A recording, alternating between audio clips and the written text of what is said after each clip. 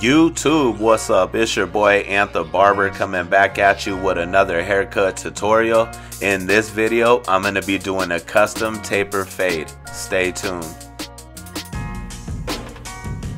So I'm going to start this off by saturating my client's hair and combing it in the direction that he styles. I'm also going to take this time to overlook his hard part to make sure that it was set correctly, and if it's not, I'll make any adjustments needed.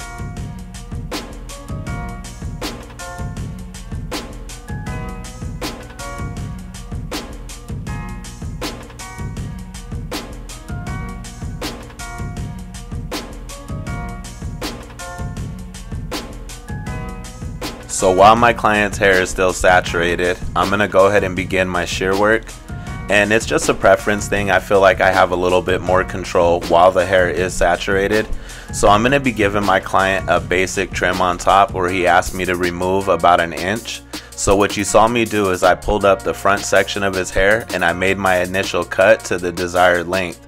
Once I made that cut, I then pulled up a new section of hair right next to that first section that I cut. And I'm also including a little bit of that cut from that previous section so I could use it as a guide. Once I make that cut, I'll then pull up a new section right next to the section that I just cut using the same method.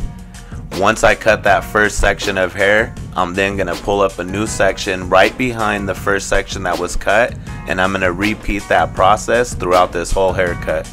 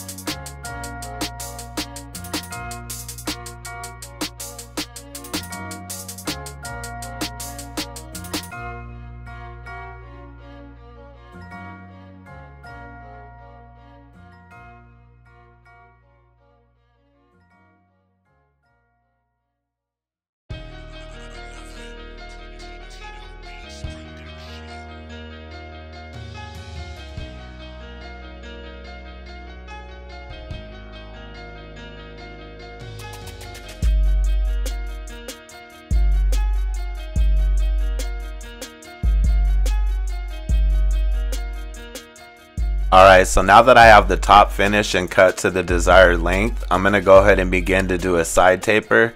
So I'm coming in with my gamma hitter and I'm going to begin to set my first guideline, which is going to be my bald guide.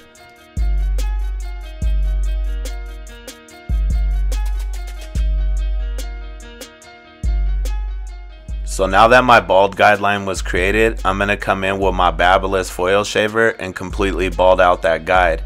However, when I get towards the top of that guideline, I am going to use that flick out motion so I could demonstrate a nice clean transition from completely bald to stubble, because that's going to help this blend pop. So now that that's done, I'm going to come in with my Babyliss FX with the lever fully open, and I'm going to begin to set and create my next guideline.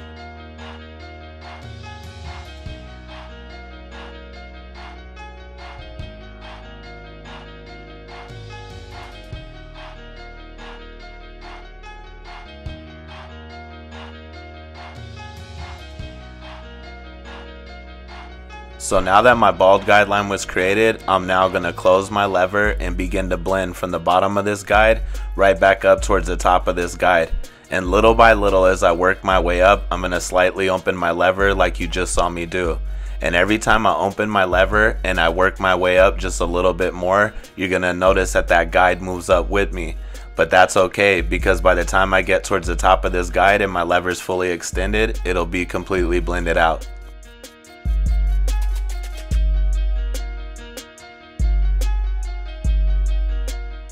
So now that that's blended out, I'm going to come in with my number 1 guard with the lever fully open, and I'm going to begin to set and create my next guideline. I am going to give myself the same amount of space that I gave myself with the previous guide. That way I keep everything consistent with this blend. What's going to change this from a taper to a taper fade is what I'm doing right now. Now that my guide was created, I'm now going to take that number 1 with the lever open all the way to the back of the bottom of his neck taper. So I'm going to go from the front all the way to the back, almost if I was setting in a guideline to create a fade. And this is what's going to bring this together and take it from a taper to a taper fade.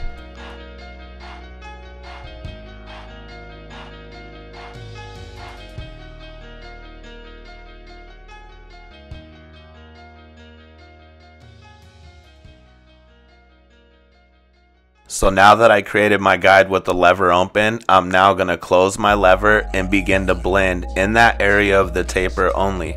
So I'm going to take this number 1 closed and I'm going to clean up everything underneath where I just took the 1 with the lever fully open. Again, I'm going to take this 1 closed in the taper area right to underneath where I just left off with the 1 fully open.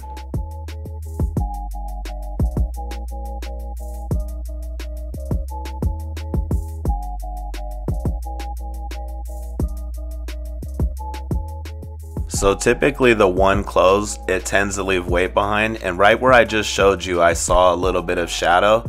So I'm going to come in with my wall half guard with the lever fully open, and I'm going to begin to attack right above the shadow that I see. Again, right above the shadow that I see. And I'm going to use that fade down process, meaning I'm going to close my lever as needed, working my way down until that's completely blended out.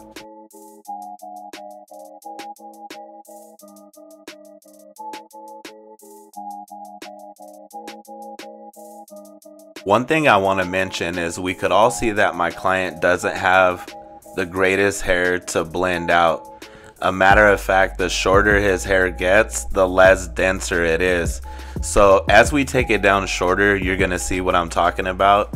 And this is a cut that we formulated to really complement the look that he's going for, and still being able to give him a nice blend, because he wants a nice blend. We all want a nice blend, you know what I'm saying? Well, at least most of us.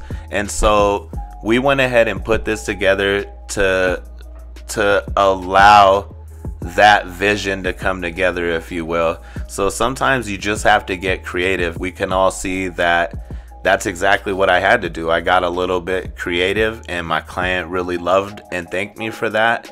And the outcome, we're all going to see the outcome, and you could be the judge of it. So right here, we're going to do the back taper, and it's going to be the same exact steps that we went ahead and just did on the side taper. So I'm going to go ahead and just speed it up and let you guys ride out to the music. For anybody that's watching right now and you're not understanding exactly how to get that taper done, go ahead and comment in that comment section below, and myself or somebody who is a part of this community will get back to you, and we'll make sure that we get you past whatever has got you stuck.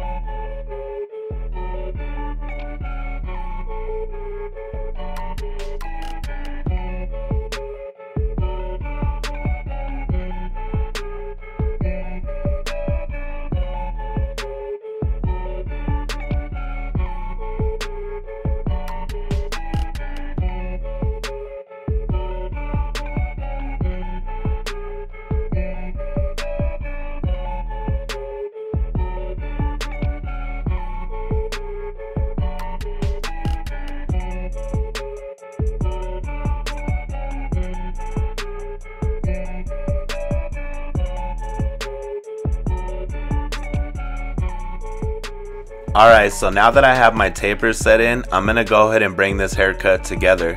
So right now I'm going to come in with my wall number 2 guard with the lever fully open, and just like I gestured you, on this side I am going to use that flick out motion as I get towards the top of the hair, because I'm not looking to set any harsh guideline in. However, on this side, I'm going to take that number 2 with the lever fully open right up to his hard part.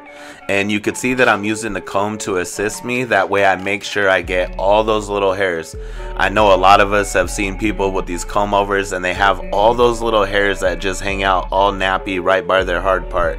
So to ensure that doesn't happen, I use my comb to make sure that the hair was laid down. That way I'm able to clean up everything nice and evenly. So I also want to mention that from this point on, everything done on this side of the head is going to be done on both sides of the head. So what I did now is I closed my lever and I begin to clean up everything underneath where I just cleaned up with that number 2 fully open. And we could all see that it left some weight behind. So what I'm doing now is I'm coming in with my wall 1.5 guard with the lever fully open, and I'm attacking right above the weight that I see. Again, that's right above the weight that I see.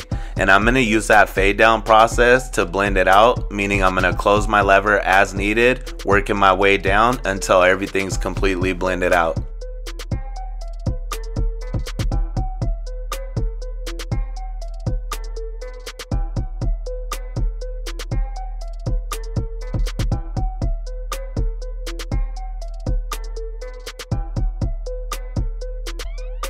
Alright, so that number 2 with the lever fully open left some weight behind. So right here with the comb, I'm showing you the weight that I'm looking to remove to allow this blend to connect to this length on top.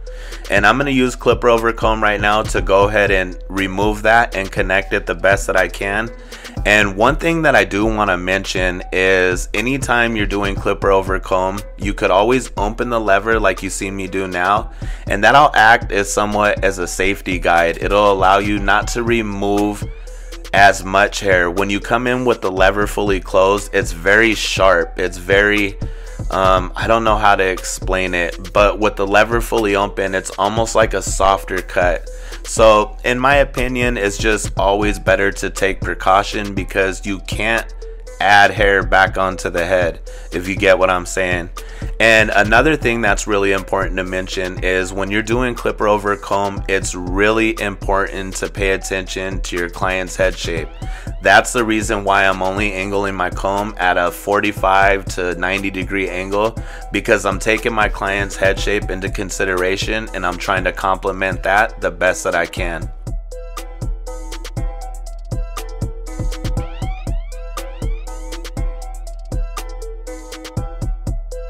Alright, so now that I'm happy with the way everything came together, I'm going to begin to finalize everything. So right here I'm coming in with my gamma trimmer and I'm just cleaning up that neckline. And anytime I'm cleaning up anybody's lineup, whether it's on the neck or the forehead or wherever, I always make sure to keep everything as natural and sharp as possible.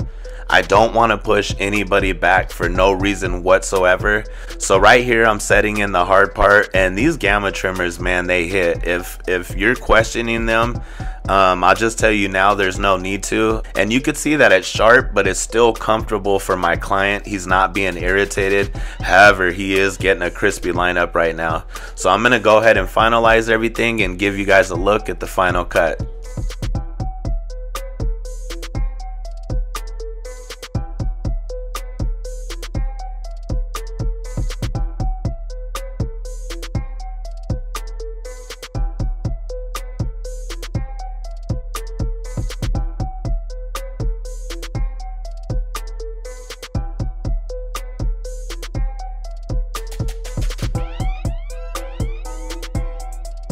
Alright, so just to recap, this is the before and this is the after. If you got anything useful out this, I ask that you smash that like button. If you're new to my channel, I suggest you stick around. It's only gonna get doper from here. I appreciate y'all, and now more than ever, I need you to be blessed and be a blessing. I'm out.